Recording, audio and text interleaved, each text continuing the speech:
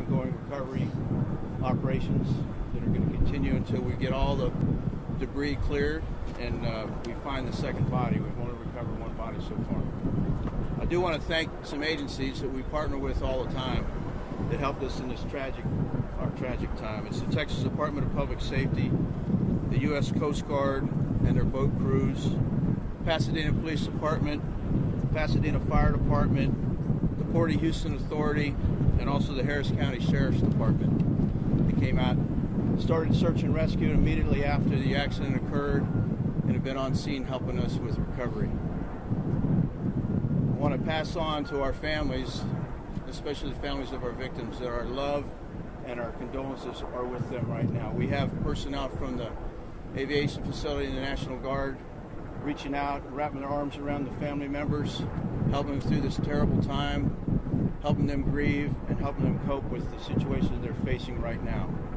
We have grief counselors there, we have unit members, and our family support teams there also.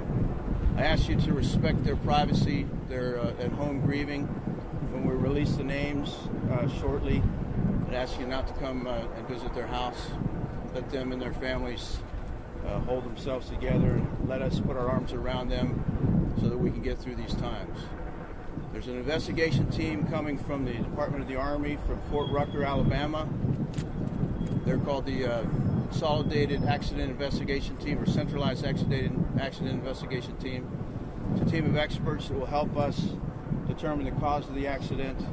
Safety is always paramount, and if this accident was preventable, we want to find out how it could have been prevented.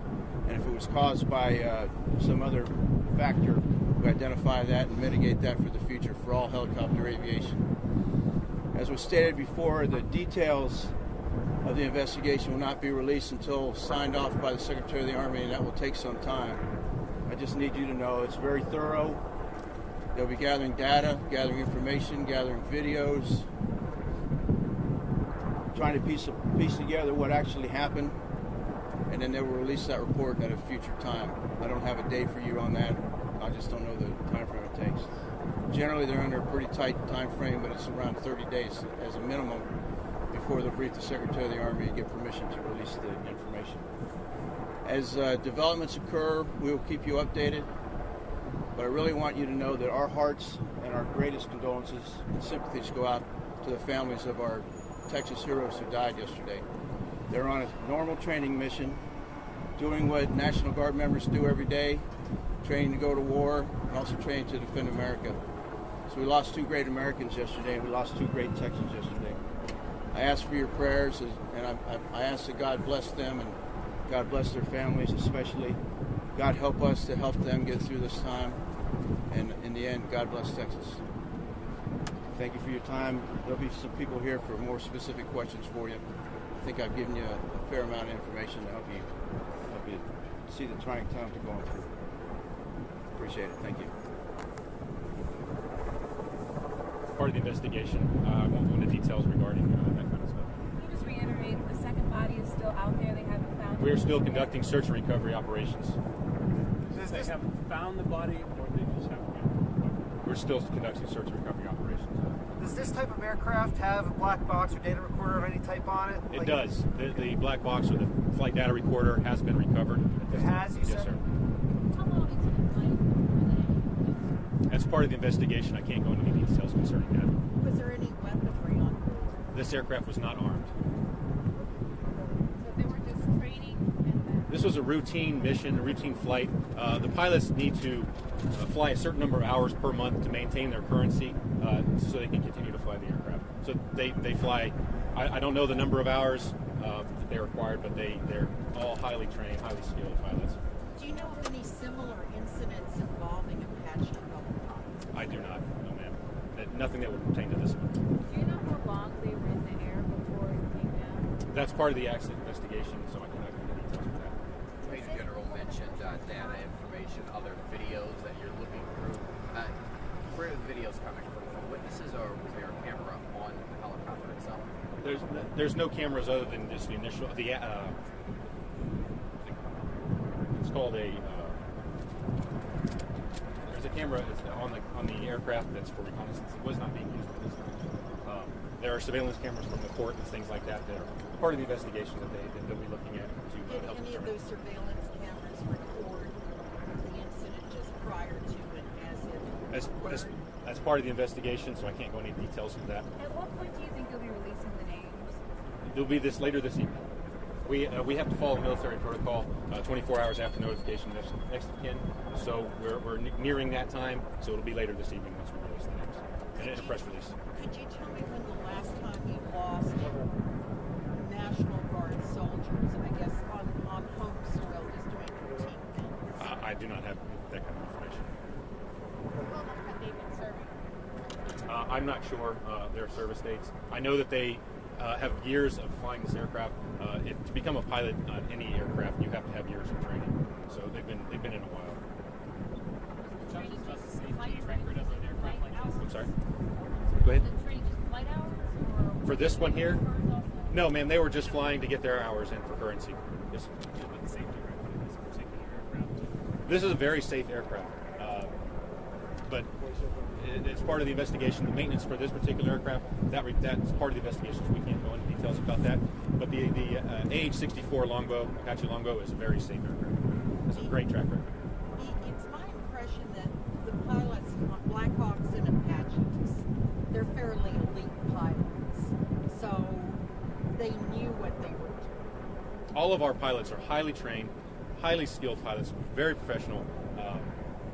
And like I said, we can't go into details. We don't know what happened to this aircraft, why it went down. That'll come out in the investigation in the months and days to follow. Do you know when the last time it was flown? I do not, and again, that would be part of the investigation. All that stuff is basically what happens is the maintenance records and things like that. All that has to do with pertaining to this particular aircraft are impounded and become part of the accident investigation.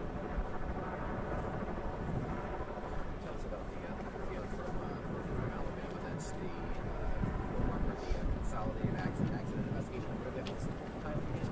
It's the sir, you know. Yes, the Consolidated Army Aviation Accident Team, and it's a conglomerate. This is Colonel Michael Dye.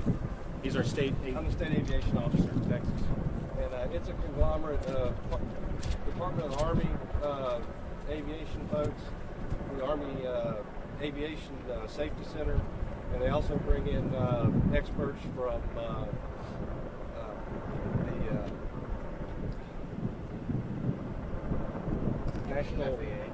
the national NTSB, and it's a conglomerate of folks that come in and help us with the investigation. And we're also bringing in engineers to inspect the aircraft to see if there was any type of engineering flaws or anything like that. Some of the people that we talked to yesterday who live right over here in the neighborhood say that they heard an explosion.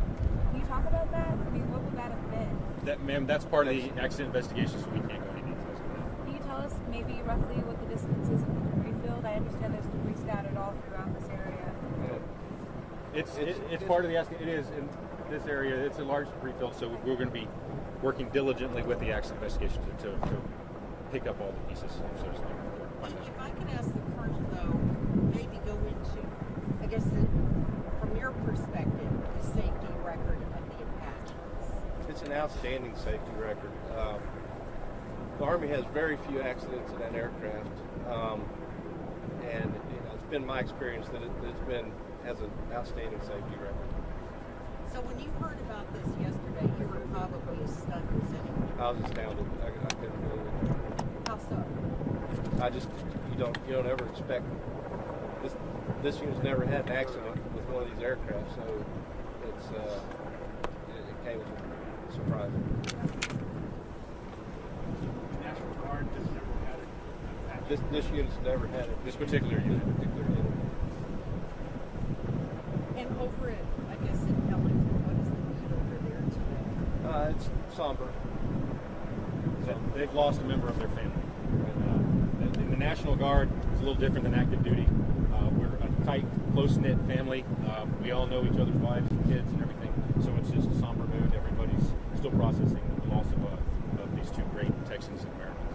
And with the general saying you kind of gather together as a family, you hold it close. Tell me how that, I guess, people tell their spouses, and it does become like a... We have a fabulous support system within the National Guard, Texas Military Department, to help any of our service members, spouses, or significant others in times of loss and grief like this.